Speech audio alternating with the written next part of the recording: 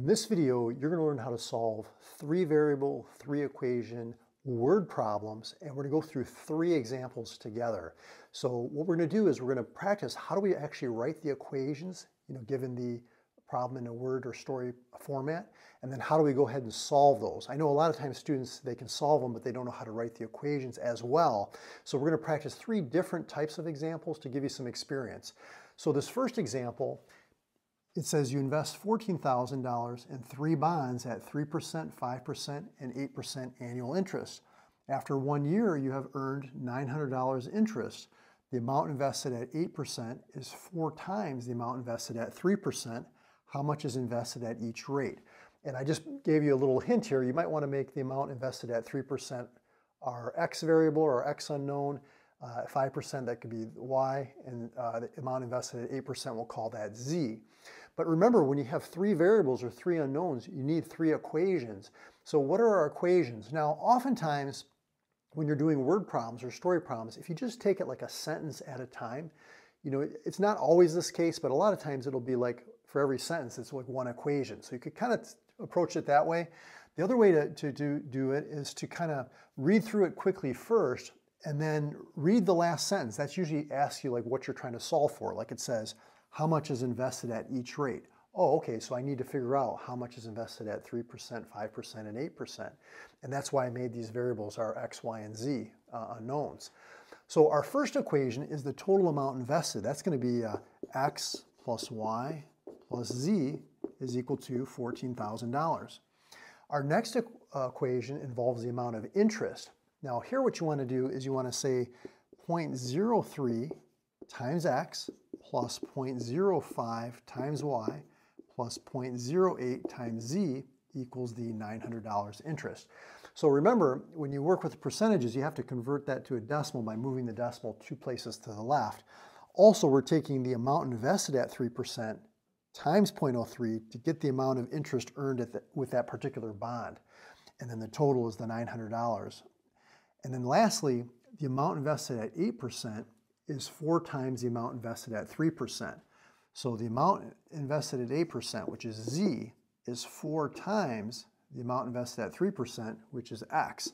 Sometimes students, they mistakenly reverse this. They say 4z equals x because they're saying, oh, the amount invested at 8% is 4 times. Oh, I have to multiply that by 4. But what you're really doing is you're saying, let's take the amount where there's less invested at that rate, and let's quadruple it so that it's the same as the amount invested at that higher rate, that 8%. Also, another technique you can do is maybe just pick a number like $1,000. Oh, okay, 4 times 1,000 is 4,000. Oh yeah, that makes sense because the amount invested at 8% is more than the amount at 3%. So you can play around with a couple different ways of looking at these. But when you have 3 variables, you need 3 equations, which we have. And we can solve the system using substitution, elimination, or some of the other methods that you may know as well.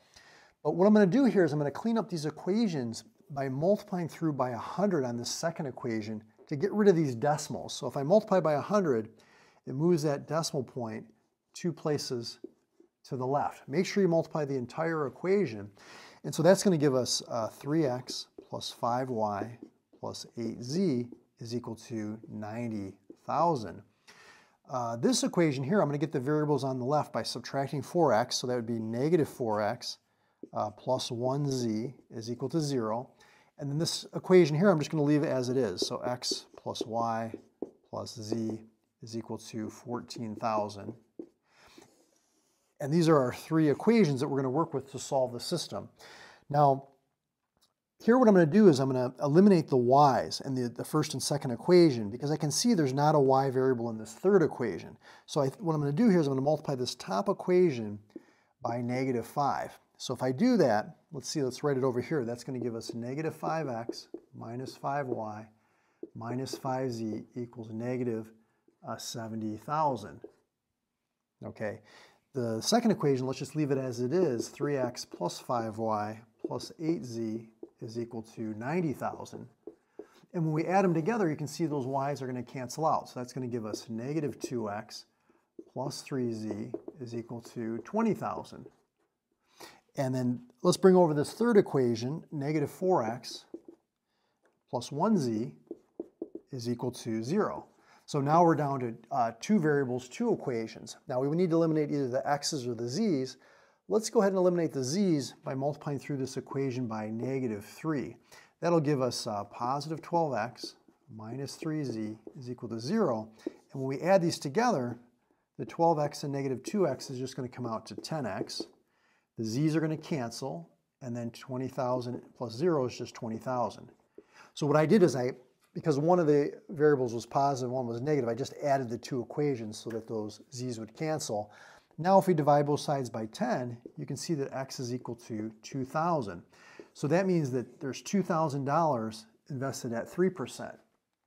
Now, if we put it back into, let's see, this equation right here, we can see that, 4 times 2,000 is 8,000, so we know the amount invested at 8%, or our z variable is $8,000, and we know the total invested is 14,000. So if we plug x and z back in here, we can see that y must be equal to $4,000.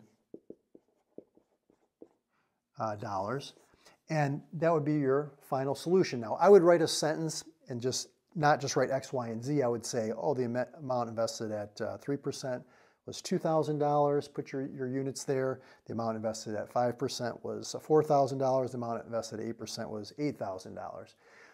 Let's go ahead and take a look at the next example. If you want to test yourself, go ahead and pause the video and see if you can do the second one on your own. We'll go through it together.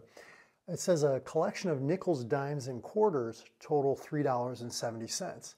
There are twice as many nickels as dimes, and the value of the quarters is 10 cents more than 4 times the value of the dimes. How many of each coin are there? So this is an interesting question, and sometimes what they'll do is they'll phrase it in slightly different ways. Like they might tell you the number of coins, or they might tell you just different pieces of information. But what I like to do is kind of read through it quickly and see how many coins, or see what we're trying to solve for. In this case, how many coins are there of each? So, what we could do is we could try to figure it out on our own and try to go through a bunch of coins and add them up. But let's see if we can actually write the equations here now. So let's see. So it looks like they're totaling up to $3.70. And what I like to do is I like to use the first letter of the variable, if at all possible. So I'm going to say n is the number of nickels, d is the number of dimes, and q is the number of quarters, okay? So in this case, we've got nickels worth 5 cents times the number of nickels gives you the value of the nickels, right? Plus 10 cents times the number of dimes, since a dime's worth 10 cents, that's going to give us the total value of the dimes, plus 25 cents times the number of quarters gives us the value of all the quarters together, and that's going to equal to $3.70. Now, our next equation says that there are twice as many nickels as dimes. So the number of nickels is twice the number of dimes. Now again, just like in that first example, sometimes students will say 2n equals d, but there's really more nickels than dimes, so to make this an equation, to make it balanced, I actually have to double the number of dimes to be the same as the number of nickels, right? And then lastly, it says the value of the quarters is 10 cents more than 4 times the value of the dimes. So the value of the quarters, we know quarters were 25 cents, times the number of quarters, that's the value of the quarters, is 10 cents more, okay, so 10 cents plus 4 times the value of the dimes. So it'd be 4 times the value of the dimes. So a dime's worth 10 cents times the number of dimes, we have to quadruple that, plus 10 cents more to equal the value of the quarters. Okay, so now let's go ahead and solve this system. So what can we do here? Well, the first thing I would do is, let's kind of simplify this a little bit. So this is going to be 10 cents plus 0.40 times d equals 0.25q. And then I'm going to go ahead and multiply through by 100 to get rid of the decimals. So this would actually be something like this. 25q equals 10 plus 40d. And then I'm going to take it one step further. I'm going to move the variables to the left and keep the numbers on the right. So that's going to look something like this.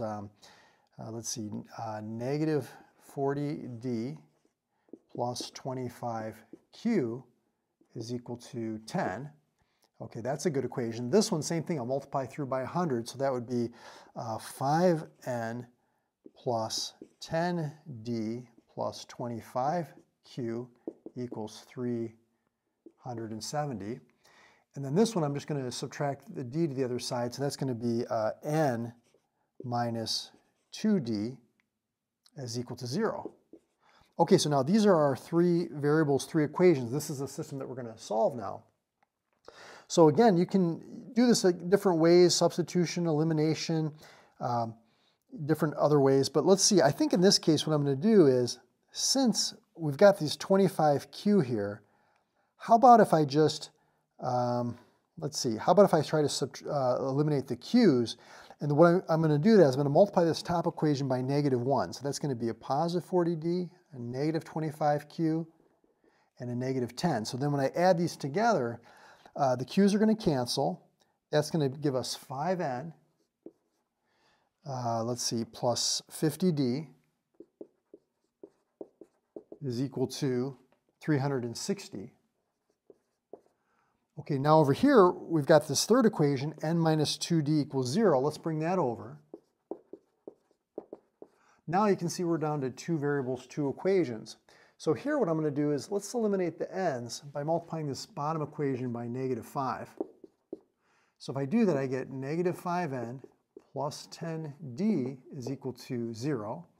I'll just bring down this top equation, 5n plus 50d is equal to 360. And if we add those together, see how the n's cancel, we get 60d equals 360. Divide both sides by 60, and the number of dimes is 6 dimes, right? Now, we can go ahead and take that and put it back in to this equation here. 6 times 2 is 12, so the number of nickels is 12.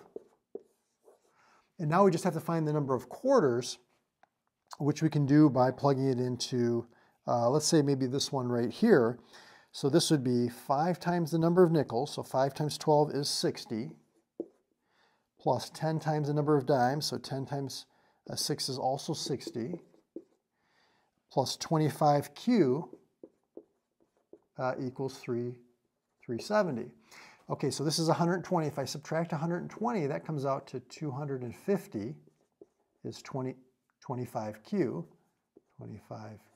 Divide both sides by 25, and you can see the number of quarters is 10. Now again, I would write a sentence because some people might label these variables x, y, z, and then your teacher won't know what you actually solve for. I would just say there's 6 dimes and 12 nickels and 10 quarters. Just write a sentence. So let me erase the whiteboard. Let's do the third example. Okay, see if you can pause the video and do number 3 on your own and get some practice, and we'll go through it together. It says a 29-question test is worth 100 points. The test has true-false questions that are worth 2 points, multiple choice questions that are worth 3 points, and free response questions which are worth 5 points.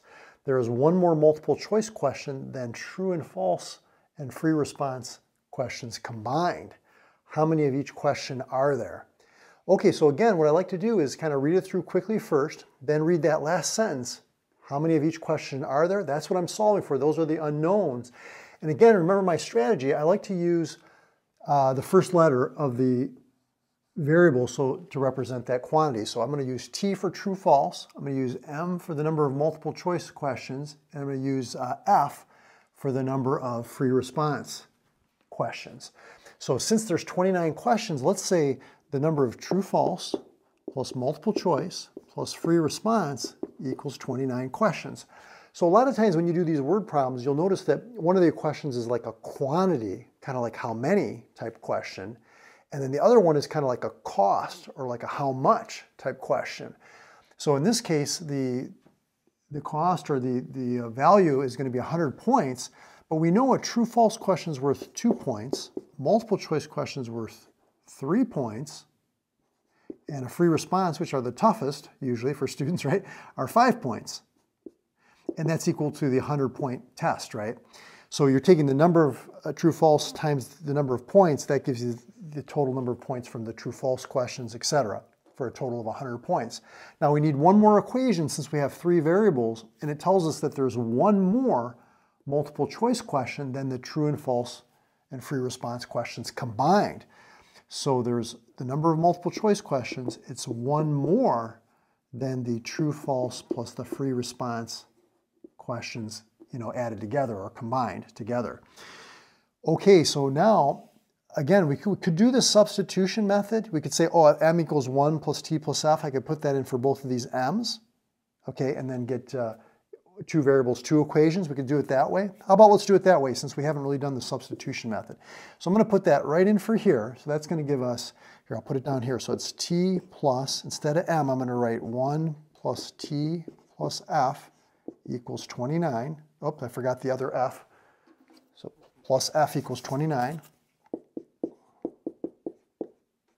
Okay, and let's clean that up a little bit. So this would be 2t plus 2f is equal to, I'm going to subtract the 1 over here, which is 28. Okay, so that's a good equation right there. And then over here, well, let's put this in place of m here. So that's going to give us what? It's going to give us 2t plus 3 times what m is, which is 1 plus t plus f, plus 5f equals 100. So this one, cleaning this up, we're going to distribute the 3. That's going to give us 3t plus this 2t would be 5t. And this is 3f plus the 5f is 8f. And 3 times 1 is 3, but if I subtract it over to the other side, that's going to be 97. Okay, so that's our other equation. So now we're down to two variables, two equations. Let's go ahead and rewrite them over here so we can see it a little bit easier. So 2t plus 2f is equal to 28. And then this equation, 5t plus 8f, is equal to 97. Okay, so that's what we're down to, two variables, two equations. Let's eliminate the f's by multiplying this top equation by -4. So if we do that, we get -8t minus 8f equals -112.